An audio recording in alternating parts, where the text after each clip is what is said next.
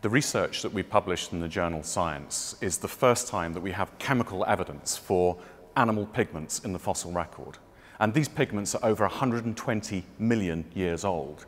And we can spatially map not only a biomarker that is distinct for this pigment, in this case copper, but we can also map the relationship of organic compounds which link to the copper. So it gives us incredible insight to these animals.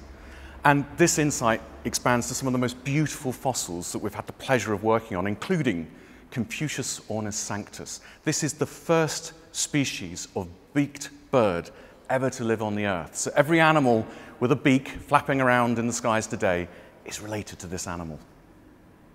We were able to make this discovery by putting together an international team of researchers led by the University of Manchester, but critical in the collaboration was input from scientists at the Stanford Synchrotron Radiation Light Source. We were able to harness state-of-the-art X-ray technology in order to resolve trace metals as biomarkers in the fossil record. There were three key results of this study. The first result was that trace metals are strongly correlated with feather material, as well as other soft tissues in a range of organisms that we studied. The second finding was that by analyzing the sedimentary matrix that the fossils were embedded within, we were able to show that these trace metals are not geochemical additives. They're original to the fossils. And the third, and probably most exciting result, is that the coordination chemistry of these trace metals is organic. They're organically bound materials, and in fact, the coordination chemistry in the fossils is exactly the same as the coordination chemistry of trace metals found in pigments sampled from modern living organisms. This is a beautifully preserved fossil. But what is interesting, what you're seeing now doesn't tell you what it actually looked like. Without the results from the synchrotron, it would be impossible to diagnose where the concentrations of pigment were. And that's what we can see mapping copper.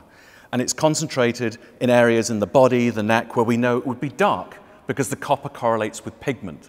And then when we get to the feathers, we can look at the distribution of the pigment in the feathers, not by the fossil, only by our results. So if you don't read this paper, you really do not understand what this fossil would have looked like in life. These results give us hope that by being able to resolve this pigment, we will be able to resolve chemical signals of other pigments in the rock record. The other thing I think we need to point out is that this is an important improvement on previous research, which has relied solely on structural techniques. In fact, we've been able to resolve pigment in cases even where the structural details have been completely reacted away. We see an amazing relationship between the preservation and the ability to resolve biosynthetic pathways in extinct animals. This is completely changing the way we view fossils and the whole field of paleontology. Being able to use metals as biomarkers is a powerful tool for use not only in paleontology, but also in geology. Not only can we use it to work out the details of exceptional preservation, but in fact, we can use it to tease out the role that certain metals played throughout the evolution of life.